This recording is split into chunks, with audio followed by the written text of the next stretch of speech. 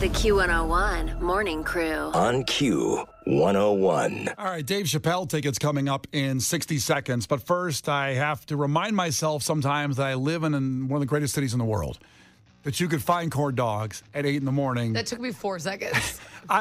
Listen. Dog house? One of the facts that somebody came in, that I didn't realize that corn dogs were made with cornbread. I was blown away by that too. Case didn't know it either. Case the producer, but Kenzie knew this, of course, because what other kind of bread would it be? I said, if you find corn dogs in Chicago, I'll order some right now for us. And apparently, there are a lot of locations, including one I've been by a bunch of times and been to, Dog House in Lincoln Park. Dog House, H-A-U-S. They're open right now, and they have corn dogs. And they're delicious. Here's the thing. If anybody knows people that run Dog House or you listening and you run it, can you just spot me? Because I have diapers to pay for. And if you Oh, my God. You're not really going to use your free plug right now so you don't have to buy me a corn dog? You're so annoying. And we can do it tomorrow because we have Popeyes coming in for our meeting later, thanks to me, our big Q101 meeting. You're not buying it. You just suggested that that's what somebody else orders. I would like to clarify. Some heroes don't wear capes. I put it in the universe and it's happening. Fine. So you convinced me and Case to cash in on our corn dogs tomorrow, but you are ordering these tomorrow morning. I will get them for you. I promise. I hold up to my promises. As many as we want. Case said he can eat 5.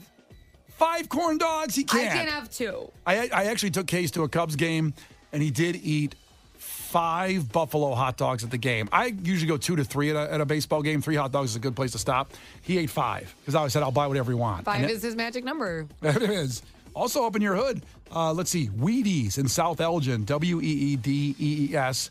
Someone checked in and said that's a pretty good corn dog from that place. Oh, I've not been there, but I will check it out. Not far from me. There's also a place called Kong Dog. Hey-o. Adriana checked in. There's one on UIC's campus that has corn dogs available. I bet there is. But how about this? In the meantime, 312-591-8300. Big, monstrous news announced yesterday here with Brian and Kenzie and Q101. Broke the news about Dave Chappelle playing United Center Wednesday, October 4th. Tickets go on sale tomorrow at 10 a.m. How about free ones before you can buy them from our great friends at Live Nation? Help make this happen with Brian and Kenzie. 312-591-8300. Want to see the funniest guy on the earth? Yes, you will. The Q101 Morning Crew. On Q101. Congrats to Kim in St. Charles. She got the Dave Chappelle tickets at the UC at the Madhouse Wednesday, October 4th. Tickets go on sale tomorrow morning at 10 a.m. from our great friends at Live Nation. And Brian and Kenzie hooked you up. Dave Chappelle. Those tickets are going to be going for $1,000 at some point. So we'll have more tomorrow. Don't worry about it. Right at this time, 8 o'clock hour, this is your commute in. Be here. We'll have more tickets for Dave Chappelle for you right there tomorrow. It's Brian and Kenzie on Q101. Gil Curtis with your headlines. This is not headline news. Today is World Tofu Day. Great news for anyone who enjoys mushy cubes of impossible blandness. Captain Crunch's uniform has finally been updated to properly reflect his rank. So enjoy something new to stare at during dinner, divorced guys. Mick Jagger turns 80 today. He's fathered 8 children by 5 different women, or as Nick Cannon calls him, a big-time slacker. A plane manufacturer is developing flying taxis. Flying cars sound fun, but a real breakthrough would be getting taxi drivers to use this new technology called soap. And a Florida island has been overrun by rabbits. Locals have witnessed so much nonstop humping, it's like spring break never ended. This is not headline news. The Q101 Morning Crew. On Q101. Chili Peppers at the final night of Lolla. That's coming up next week. Brian and Kenzie on Q101 will be all over, of course, Picnic this weekend, then Lollapalooza, and then we'll wait a little bit longer for Riot Fest in September, but we'll take care of you on all those things. But now it's time to play a little fun game where you decide what we talk about next. And what story do you want to hear more about? So I'm just going to give you 2 headlines. Headlines only. No information, and the story that you guys don't choose, we're not going to talk about. 2 headlines, and at 312-591-8300, you judge what we talk about next and you want to hear more information about. Headline number 1. Brother of Aaron Hernandez arrested for planning school shootings. Good God, what is wrong with that family? What the hell? Good Lord. Maybe you have to do a little Googling on Aaron Hernandez if you don't remember who he is. He played for the Patriots, and then he won a Super Bowl. Then he went to jail It for was murder. very interesting. Was it on Netflix, his little docuseries? Very interesting. Disturbing Netflix documentary. If you like crime stuff like me and Kenzie do, in case we get in those wormholes of crime documentaries, yeah, it's in there for Aaron Hernandez. So, brother of Aaron Hernandez arrested for planning school shootings. Or, do you want to hear about this story? Illinois woman accused of throwing boat renter's phone in the water after argument. I'm fascinated with what caused this woman to grab the guy's phone and throw it in the water. How do you let go of it so easy? Your woman stole my phone, threw it. Like, you didn't hold on to that? This thing cost $1,000. I have death grip on that thing. And you're arguing and you had it out? Like, put it in your pocket. Yeah, something. I mean, yeah. Put it away before you finish yelling at me. You're already near water in general. Which story do you, the crew members, want to hear more about? And we'll give it to you coming up here at 8:20.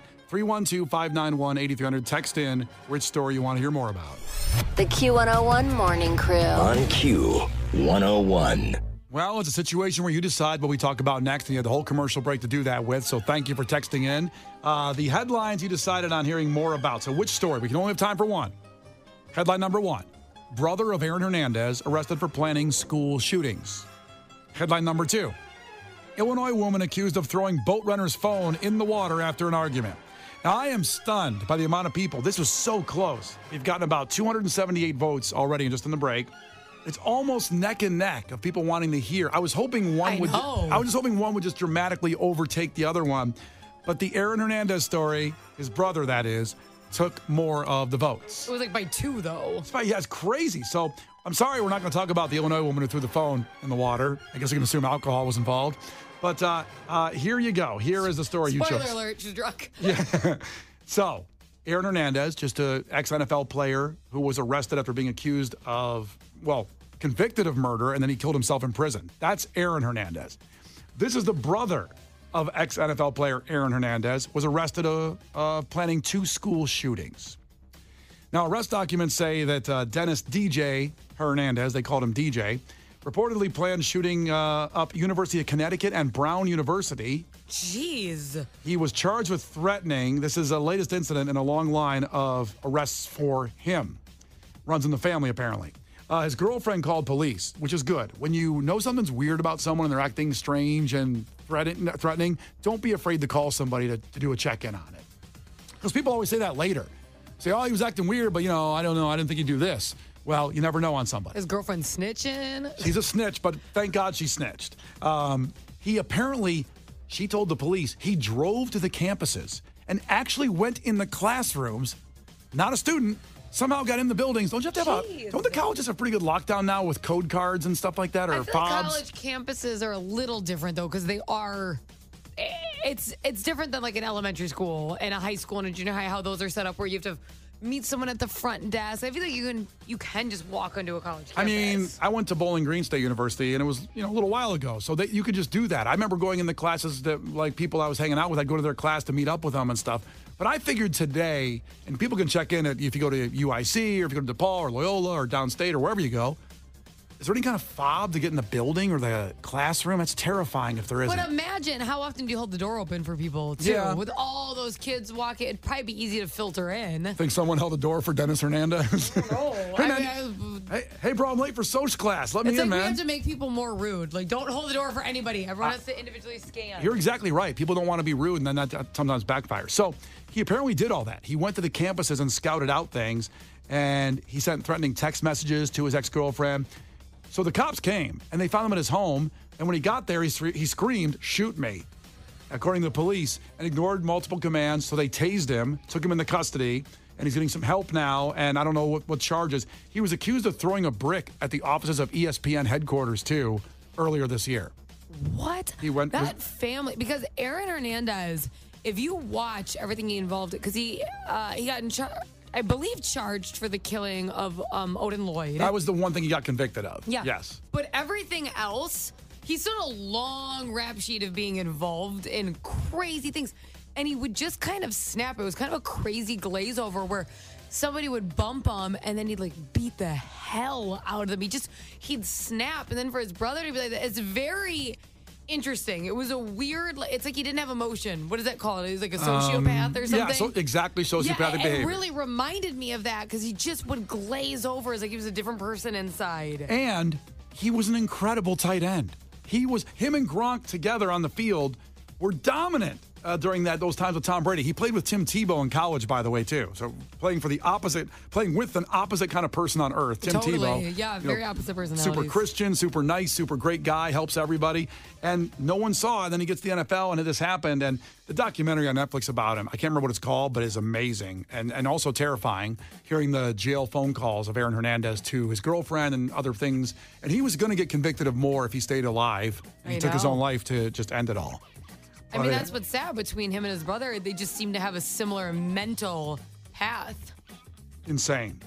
Well, there you go. That's the story you guys want to hear more about. We won't get to the Illinois woman accused of throwing boat runner's phone in the water after an argument. She was drunk. So there you go. That's pretty much it. It's Q101.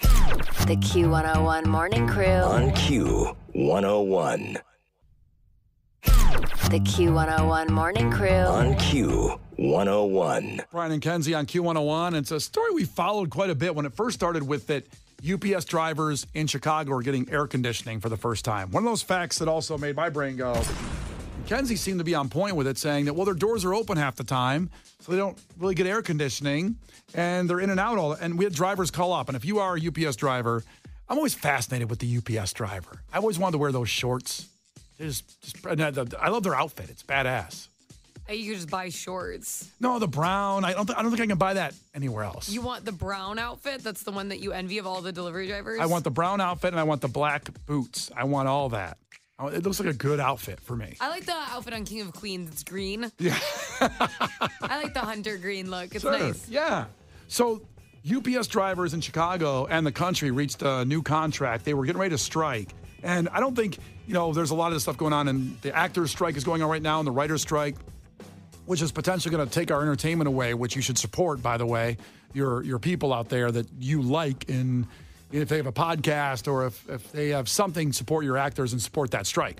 Now, these guys, if they went on strike, you wouldn't get anything you buy on Amazon anymore. It would take like weeks more. This was going to cripple like it was during the pandemic. They said there was a supply chain shortage. This would be the Great Depression.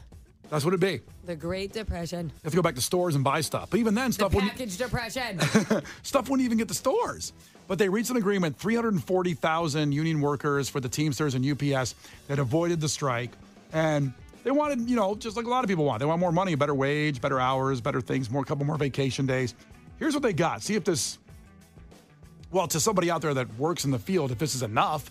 So under the tentative agreement, both full and part-time UPS union workers will get $2.75 more per hour this year. $2.75 more an hour. $2.75 more per hour this year. Okay. And then $7.50 more per hour over the length of their 5-year contract. So it'll go up in increments. Wow. I've heard that the $7.50 an hour more is a lot of money per hour. I've heard that the drivers make six figures. The UPS drivers. It's a highly coveted position. And again, I don't know if we have a UPS driver out there who wants to call and explain if you're happy about the deal or not, because we're happy for you that you got a deal. And if they stop striking, they probably feel like it's decent. It was going to be. It actually didn't get on the streets yet, and they were still working, but it was going to be a monstrous strike if this happened. And like I said, you wouldn't get anything anymore. You wouldn't get anything in the mail. I would have been out there, man, in the line. Yeah? Pay them. Yeah. I don't have time for this. Well, just like a lot of people, I don't know if you've ever fought for something at work and you got it, and it's a great feeling, whether you negotiate more money or anything when you're talking about somebody with work. If you've gotten something, you want to share that, you can always check into at 312-591-8300 because it's a cool feeling when you beat the man. It is. They always say, though, if you bring something up to your boss and he just says okay right away, you didn't ask for enough. Oh, hell yeah. That's the worst feeling when you're like, I'm not stopping for less than this. They're like, sure. Oh, my God, no. You need them to be like, I can't do that, but I can do this. Then you've asked for enough. That is the worst when you're like, uh-oh. When I first started in radio, I remember I found out that they were willing to pay me $15,000 more than I had asked for. Wow. Because my friend, after I worked for the company for a little bit, my friend was higher up, and they're like, just so you know what you could have gotten. I'm like, oh. See, that's the worst feeling. You thought you won. Yeah. And you didn't. Just a big old loser, per usual. Hey, I'll share a story starting in radio as well. When I got my first morning job. This was in another city, actually. It was in Detroit, and I was super young. I was like in my early 20s, didn't know what the hell I was doing, and I was making $40,000 a year. For me, at that $40,000, I was rich. I was fine. I was living single in a one-bedroom apartment, and they put me into mornings, and I thought, yeah, this is going to be amazing, but I probably deserve more money, a little bit more. They didn't say anything. So I walked in and said a meeting, and in there was like 4 executives when I walked in. I'm like, oh, boy, I'm scared. And they go, well, what do you think you deserve? And I sat there for a minute. I didn't know what the hell I was doing. I just came up with a number of 65. Okay. It sounds like it's a lot. It's a lot of money. It was a big raise in your huge raise, big money. And I thought they're going to say like 42, and then I'll take 42. That's what I thought they would do. Instead, they all just sat there and went, just what you said. Okay, great. You're good. 65. And they all got up, shook my hands. Great, Brian. We're looking forward to working with you here. Only did I find out later that the previous guy was making $300,000 a year. I'm like, why? Can I go back and do a redo? Can I throw a flag? Oh, God. There's a little inside information for you on how sometimes jobs work and radio works. Maybe you're in that situation where you had something like that too. I was devastated, even though 65 was awesome for me at the time. That's how I felt. I was so blown away at that radio job. They offered me 55, and I thought they were going to offer me like 35. Yeah. And I was going to be like, I'm not moving for less than 40. So when they threw down 55, I'm like, oh, I didn't know what to do with myself. That was above my final number. It was above it. I didn't know what to do with myself. Yeah. Oh, my God. And then here's what someone just texted in, KP. Rule 1 of negotiations, never be the first to say the number. But the problem is bosses will pin you on that. You want to raise. Well, what do you think you deserve? What's your number in your head?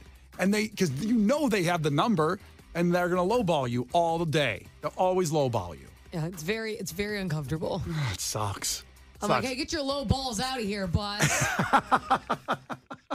No balls from you. Well, congrats to the UPS people out there. They got their strike. They got their money.